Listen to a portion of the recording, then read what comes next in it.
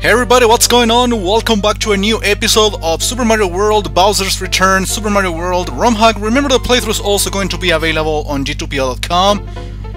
We're gonna start now the forest. This background, I am quite sure I saw this background in one of the Panic in the Mushroom Kingdom games, which makes sense since, as I commented, I'm not sure if it was last time or some previous episodes, that one of the authors, or at least the co-author of this hack, is Gator Youth, which is the creator of the Panic in the Mushroom Kingdom series. So yeah, I am pretty sure, and I saw this one in some other game. I don't remember which one, of course. I always forget the games the backgrounds are from. Well, some of them. I would say most of them. So yeah, Green Fields, they took it a bit too literally. Look at that grass, god damn it.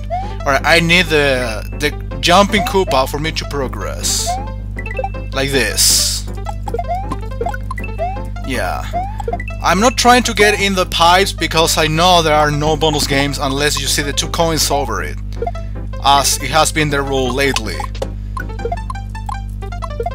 So yeah, Green Fields, I insist. It's more like a theme for a first world, not for the third one, I think. I haven't lost the counts. And as you could see, there will be a ship level. Even if it stands over the water, I am pretty sure it's gonna be an airship. You know, the classic Mario 3 ones. Alright, that's a nice hot area effect in the background. Totally not Mario, or taken from the actual Mario game. And I haven't seen this sort of technique in many hacks, to be honest. So in that sense, this one, being very old, I insist, was pretty innovative at the same time. Oh yeah, I used to have problems in this area, basically because I had no idea how to move the camera, pressing either L or R, depending on the direction you want to take. Well, that was a short jump, because I was trying to get all the money, and yeah, that's what you get.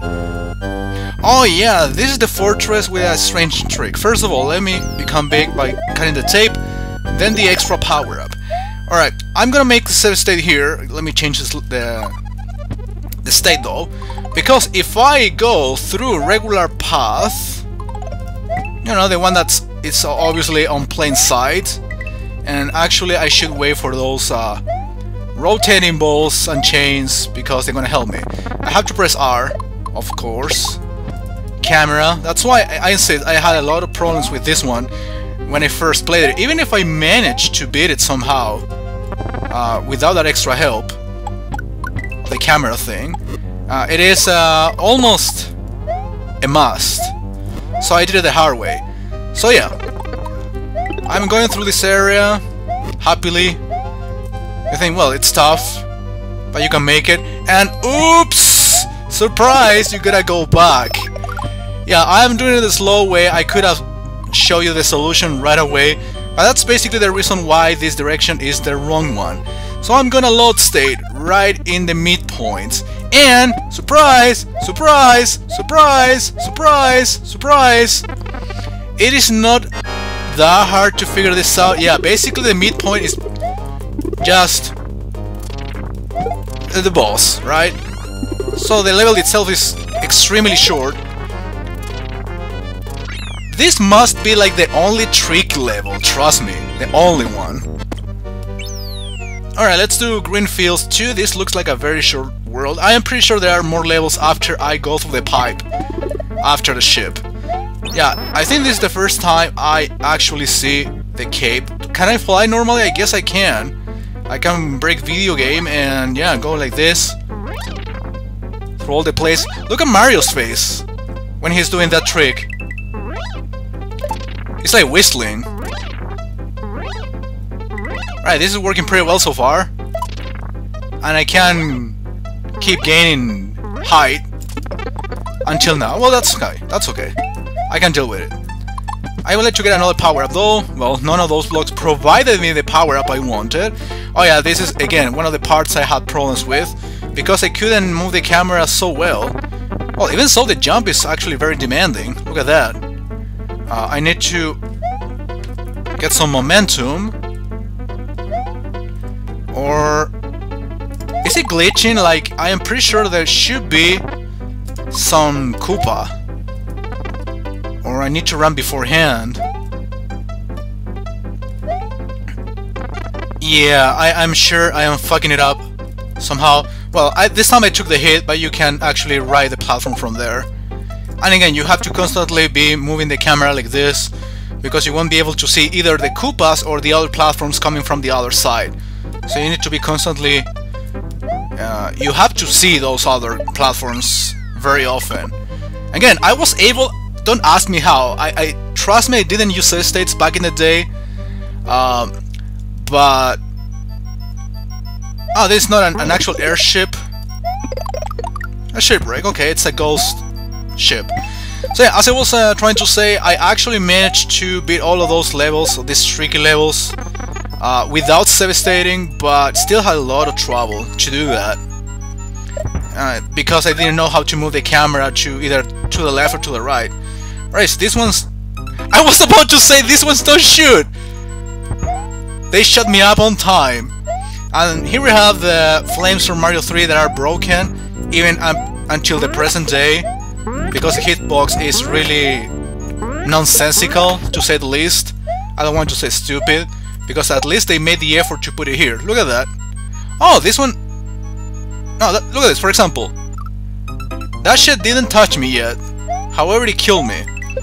That's more evident, for example, in other hacks such as Luigi's Adventure, which, well, I have to re-announce and re-announce and re-announce that I'll be playing it or replaying it this year. Now, one person asked on the comments, actually a private message, if I was going to replay the original Luigi's Adventure, the one which is the one I played first, or the remade version with easier levels and the English translation. I am going to play the original one. I want to replay what I played back in the day, of course, improving the experience, the visual and auditory experience of listening to better commentary to the one back in the day. So yeah, I am totally going to replay the one, which is the original Luigi's Adventure. I still have it somewhere. So, or if not, I'll look for it, but I'm not gonna play the overseas edition, which is the one that has, well, a horrible English translation, but it's a translation after all. And there is another level after the actual ship, which wasn't a ghost ship. It had the ghost house music. Oh, Hammer Brothers, see, they don't appear after a while. Same thing with these guys. So that makes the hack for the most part. What? Oh my god, I'm moonwalking. God damn, I forgot how good this hack can be at parts. I forgot about that.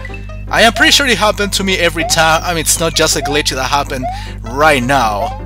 I am pretty sure it happens every time someone plays that particular area. That was hilarious. And that bird interrupted my fucking jump. What do you want me to do? Well, probably not trying to speedrun this thing and wait patiently for the bird to appear, go through the place, or just ride it instead. No, I'm not gonna take any risk against you. I don't like Hammer Brothers.